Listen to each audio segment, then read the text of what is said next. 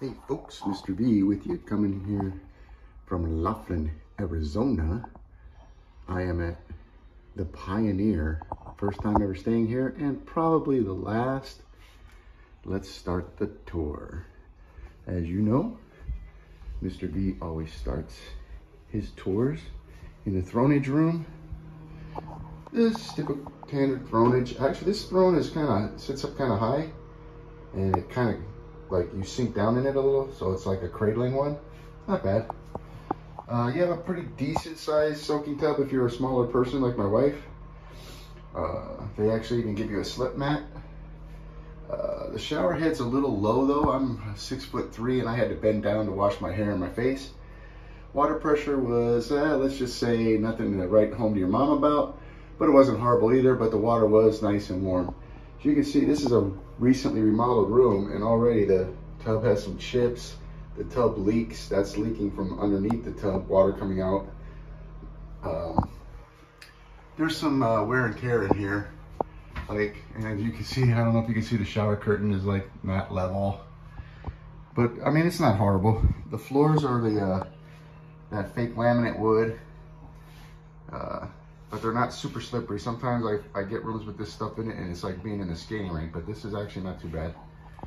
You got a smaller size sink, but it's not horrible. There's plenty of room for all your stuff.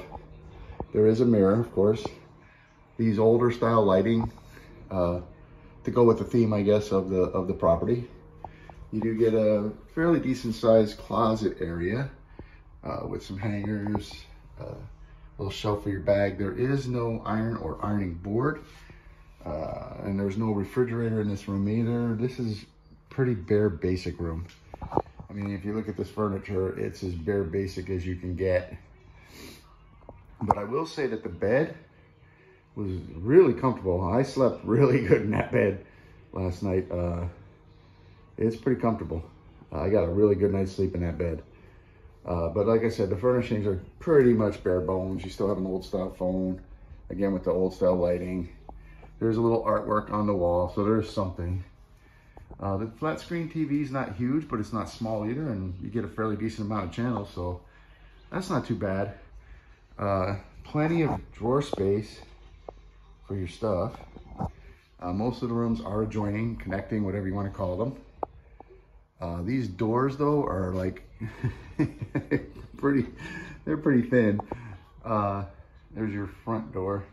Look at this old style lock they have on here. This is cool though. I actually kind of like this because this is old school. Like, this thing is crazy. But you do get a more modern lock as well. I have a view of the pool actually. Not bad, not bad. I mean, it is a motel. It kind of cracks me up because when you're in this room, you're actually, if I'm walking this way, I'm walking uphill. There's a big divot like right about here in this room where the floor sinks.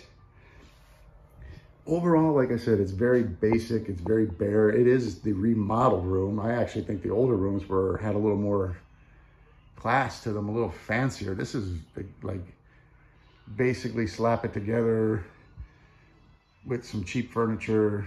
It's very bare bones. But overall, my stay wasn't bad. There is a lot of room to move around. This room is actually bigger than I thought it was going to be.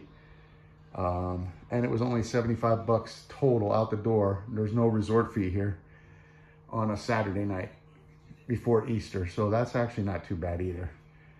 Like I said, and I slept really well. That bed is pretty comfortable. I had no issues with bugs, bed bugs or otherwise. No roaches that I've seen anyway, or anything like that, because I know that's a common complaint when you look on Yelp of this place. But like I said, overall, not a bad property. Not a great property. Would I stay here again? Maybe, if the price was right.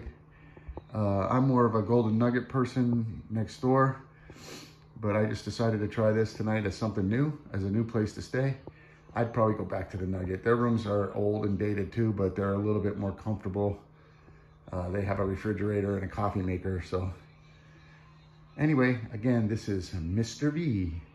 We are in Laughlin, Nevada at the new Pioneer. Till the next time, see ya.